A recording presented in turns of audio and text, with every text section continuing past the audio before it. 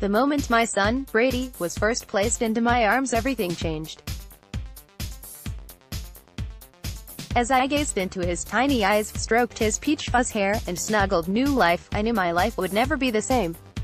I knew my life would be consumed with loving him, and I knew, as I held him, that I would experience love in a way I had never experienced before. The very act of receiving my son into my arms for the first time changed my life. Parents across the world understand the emotional moment of receiving our children into our arms for the first time. In an instant, something wells up from deep within us, and in a fleeting range of emotions we experience profound love for another, tremendous responsibility for another, and fear. When Abby, my daughter, was born and placed into my arms, those same emotions arose: love, responsibility, and fear. Advent prepares us for the birth of Jesus.